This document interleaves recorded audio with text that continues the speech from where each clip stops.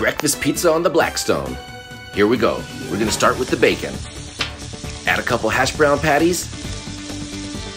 We're gonna get them both cooked golden brown. When the bacon's crisp, we set it aside. Go ahead and chop up those potatoes.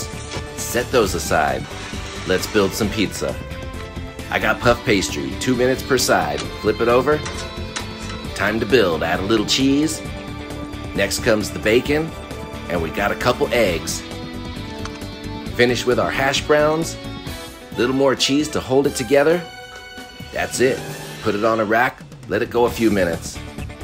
Pea shoots, olive oil, salt. That's our finisher. Little Parmesan cheese. The greens go down. That's it. Look at that. What a treat. Just get in there and enjoy. Cheers, everyone.